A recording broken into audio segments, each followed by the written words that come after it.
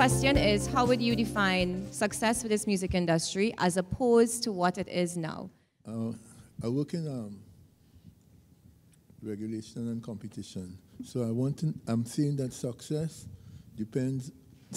depends on whether we're talking about a regulated market or a competition market. Because in order to start, you need to determine what are the barriers to entry.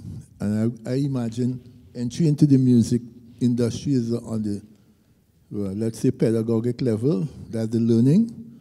Second one is the artistic level, how good you are. And the third one is the business level. That means access to finance. And the fourth one would be social. Whether they like you or they don't.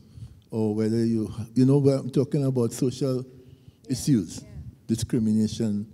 The real stuff, Yeah, so are we talking about competition? I don't think so, because we have a lot of barriers, which I just referred to, and until we eliminate those barriers, there won't be any fair competition. So I think success is based on starting from a regulated perspective and moving to a free and competitive environment.